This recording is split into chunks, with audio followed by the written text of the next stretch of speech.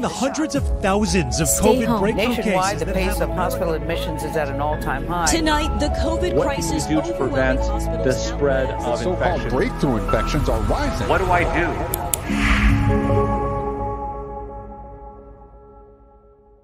So this goes to the ethical principle of autonomy. So medical ethics say autonomy is a key principle, and physicians hold that sacrosanct, which means that the doctor doesn't decide what happens to you, you decide what happens to you. That principle gets a bit misinterpreted because the infectious disease risk to others is affected by that personal choice. So I try to tell people it's a little bit like you have a right to drink alcohol if you're older than 21. You have a right to drive a car if you have a license. You do not have a right to drunk drive and harm people. Another ethical principle has to do with justice. And the two sub-principles which are in tension are the principle of equality versus equity. Equality means we all have the same share, we all have the same risk, which means that I have the right to refuse a vaccine as you have a right to accept one. Equity, on the other hand, means that we spend our resources and we create a differential in resources to help people who can't help themselves. So in this country, there's a large number of people who cannot be vaccinated, and a large number of people who, if vaccinated, aren't going to have the same reaction. HIV people, transplant people, etc. So equity would say that for the small inconvenience of a vaccine, you can save lives throughout our nation, lives of other Americans who deserve to be saved. So vaccine mandates have been around since the 1700s, when we had smallpox that was wiping out people. This is a long history of having communities say, we need you to take this vaccine so that we can be healthy and we can conduct our business. So this is really about personal responsibility. And it's about people understanding that we need 70% of the population to be vaccinated before we can be secure enough to begin to live in a more normal fashion. It's very clear when we hit that point with people being vaccinated, it will be a game changer. We'll be back to not having to use masks and social distancing. But until we hit that 70% mark, we're going to have to continue with masks and social distancing. And so truly, this is about responsibility. This is a safe, effective vaccine. And I'm hopeful that people see it as a patriotic duty, that they want their community to be well and to be healthy. Not just their immediate friends and family, but their whole community. Well, I guess first one that I have on here is, how is there already a vaccine for COVID, but not HIV or cancer? Well, this is a really complicated question to answer because the challenge here is we're talking about very different types of diseases. COVID is simple and straightforward when it comes to vaccine production. It's one virus that causes that disease. With HIV, the virus attacks the immune system. So the normal things that we would do to create a vaccine don't really work in that case. We've been trying to do it for decades. We're just not there yet. When it comes to cancer, we like to think of cancer as one disease, but it's really a combination of a lot of different diseases, different causes, different ways that it's spread, different cell types, things like that. So it's not quite as simple doing it for cancer. It's something that we're working on. We're just not there yet, though, because it's a much more complicated situation. So in this case, it's an easier disease to develop a vaccine for. In 2003, when we had SARS-1, the SARS-1 epidemic it was another virus, a coronavirus that had almost an identical genome. There was a massive amount of research at the time looking at this specific virus and targets on that virus that we could use to induce immunity to protect you. But then in addition, a lot of times it takes literally years to get enough people to enroll in a trial to even get it started. We had so many people enrolling that they had to actually refuse people. It was insane. So it wasn't years to get people, it was immediate. So for example, on Pfizer, 44,000 people, and if you look at Moderna, another 30,000, and multiple other companies and trials, there was no problem getting people. The other issue is financing. So financing often is a big deal. It can take years and years and years for a company to get enough money to run some sort of trial and to hire good quality scientists. Well, you know, if you look at Operation Warp Speed, there were billions of dollars Not hundreds of millions, but billions of dollars that were given to companies that have a proven track record of success. This is a brilliant, brilliant endeavor between thousands of scientists around the entire world that have joined together to make sure we can fight this battle and win the battle. I can tell you, both me and all of my colleagues and thousands upon thousands of scientists around the world, we all uniformly agree that this is safe. Everything that has been done to authorize the most recent vaccines and the future vaccines, the safety studies have been done like they've been done for decades. What we're doing to accelerate things is we are making large batches of the vaccine in case the vaccine works, so that we're ready to go and we can give it to a lot of people. By putting more resources, more people, you can do things quicker. And the scrutiny that's going into the data by the FDA, by the sponsors, by the CDC, by all the health authorities is the same scrutiny as is used in the normal vaccine process.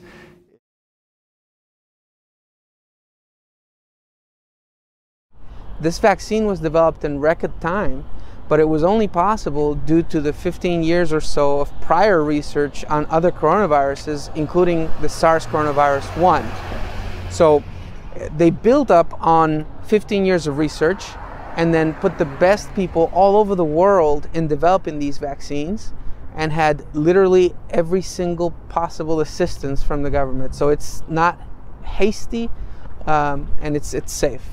Following the clinical trial data, following the FDA review of the vaccine candidates, and I vouched for myself as an OBGYN, as a woman, as a virologist, that these vaccines will bring protection, will help us decrease the burden of really bad illnesses that come from COVID-19. I certainly get a lot of questions from my patients asking about the safety of vaccines. Is it safe to take a vaccine for COVID-19 when I'm trying to get pregnant? And if I am pregnant, is it safe for me, a future mom, or for the fetus I'm carrying, the future baby? And my answer is yes, the mRNA vaccines are safe. Actually, the technology isn't very new. It's been around for well over 2 decades. It won't bring any harm to your developing fetus. It's important amongst all communities and communities of color that we improve our knowledge and we educate ourselves. Learning that, there have been several independent studies outside of the pharmaceuticals as well as the government, and the robust amount of clinical trials that they've done with patients of all ages, races, and ethnicities has really provided me the confidence in receiving this vaccine. The thing that made me make my decision, and the decision for my family, I can tell you that my wife and both of my children are vaccinated, is that the risk that you run from getting COVID and then having a serious complication from having COVID is much higher than your risk from the vaccine. What we've seen in terms of vaccine reactions are very mild, and really your risk benefit profile is just much better at getting the vaccine rather than holding off. And so that's why I believe so many of us really want to urge our patients, the public, our patients, the public, to go ahead and get vaccinated, because it makes sense. It's been long enough at this point. The thousands and thousands of people who this was tested on, they're doing well. We know to a good degree of certainty what the effects are. And so it's time. It's time to go ahead and get vaccinated. The vaccine is our pathway out. That's the way that all of this is going to end, and that's our best path back to being normal.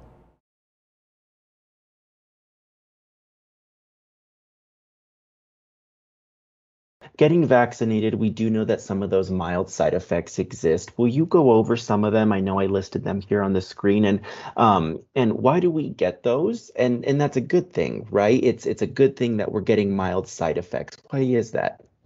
Absolutely. So I know there's a lot of, concern about I don't want to fall ill after getting the vaccine. And so the side effects that you see right here, of course, soreness, mild chills, body aches are very common. And I always like to give an example of something that I can understand. So I've been a dancer my whole life, ballet and jazz. And so the best way that I can describe this is it's a dress rehearsal for your body if it was to ever come into contact with COVID-19. So when you're experiencing chills, fatigue, it's your body's way of arming itself if it was to ever come into contact. And so although the symptoms are not, something that we want to experience, the important thing to remember is they're very temporary and it's your body's way of protecting itself.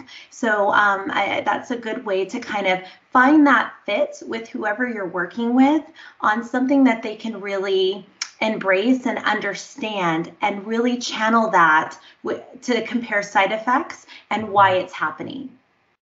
Gotcha, perfect. And when it comes to these mild side effects, these can be expected between any of the 3 vaccines, right? I know we don't want to hear, or sometimes we hear, excuse me, well, I'd rather get this one because my friend didn't have side effects with that one, I'd rather, but the side effects are mild and they could come from any of the 3, right? Not preference over one or the other. Absolutely. And that goes back to, the discussion of it's your body's way of arming itself. So with any of the vaccines, because it's a way to protect yourself, these side effects could potentially occur. But again, they're fleeting and it should provide a level of just comfort that you are now protecting yourself in hopes of not getting COVID-19. Gotcha.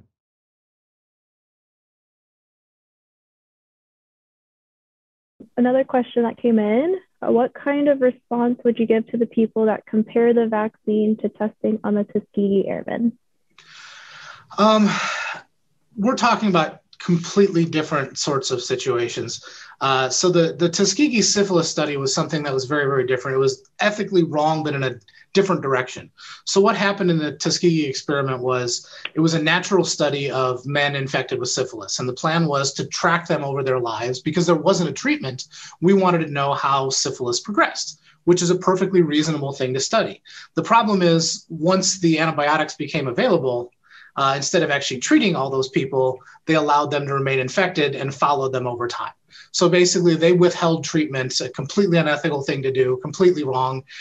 This is something that's very, very different. Right now, what we're talking about is a vaccine that we have been trying to be as transparent and as public about throughout this entire process. We went through the clinical trials. All that information has been released. It's approved by the FDA. Everybody knows about it. And now we are encouraging people to get vaccinated. We're not mandating anything. We're not tricking them in anything. We're not withholding treatment. We are trying to do something that will actually protect people and make this available to everybody. So they fall under the same issue of ethics, but they're very, very different situations and they're not really comparable. Well, as we all know, there is a significant disparity with vaccinations and people of color. The disparity exists for several reasons, and it definitely includes the history of mistrust that we have in the public health system. I would say it's important to take the time to invest in your health by reading the information available, ask questions, and start a conversation with your healthcare provider regarding your concerns. I feel confident in receiving this vaccination knowing that all ages, ethnicities, and races were part of these clinical trials. There is a great percentage of minorities that were part of the clinical trials, as well as we have people of color who helped develop these vaccines. That provides the additional confidence that I have in receiving this vaccine. But some people, even if they've been infected, do they need to complete the dosage or the series? Yeah, we haven't really looked at it of what happens if you had natural disease plus one shot.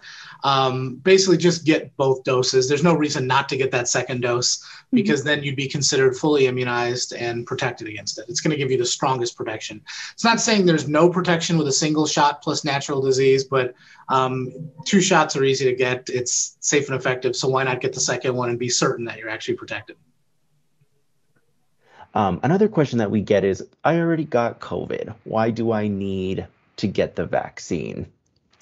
This is a common question that I receive as well. So if you have already contracted COVID-19, the issue is we're not sure how many antibodies, which are our level of protection, are still in your system. And so some patients have a high level and some actually have a low level. And so without knowing what that true state is, it really increases your risk for reinfection versus getting the vaccine. That allows your body to have a more steady state of protection. So that's why we recommend it.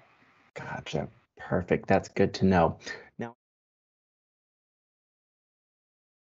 I've had some really tough experiences in ICU. And some very memorable cases of young patients dying. Like, we kind of see the same process for a lot of them. They go through the oxygen, they get the breathing tube, they get put on their stomachs. We give them meds to help remove fluid. I mean, it's a vicious cycle. I had a 39-year-old female who was unvaccinated in my ICU about 2 weeks ago. And unfortunately, she'd been there for weeks and to no avail. I mean, didn't get better. And of course, it was really sad because she didn't want the breathing tube because she knew what it meant. So unfortunately for her, we tried our very best to keep her on the oxygen she was on, but we needed to put a breathing tube in. And not too long after that, she didn't make it. For the greater good, for the collective good of our country, and to get us back to normal, that there's nothing more important right now or patriotic and better for us as a people than to get your vaccine so that we can return to normal. We are seeing an epidemic among the non-vaccinated people. COVID-19 is a lethal disease, and if you survive it, a large number of those people will go on to have long lingering symptoms: kidney trouble, heart problems, lung problems. The disease is preventable with a vaccine that has minimal side effects for a day or two. There's no reason to not be vaccinated. For the small inconvenience of a vaccine, you can save lives.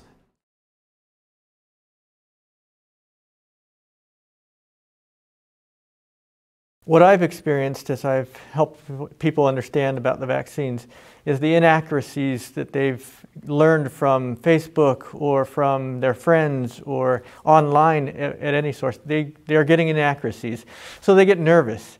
And so once I can help them understand the science, I can help them understand the studies, they've been able to really change their minds on some things. Well, I will say that I do understand the original skepticism of it. I mean, I took a little bit of time to get mine. I was one of the later rounds for nurses to get my vaccine, but I understand, you know, there's a lot of mistrust from science to government.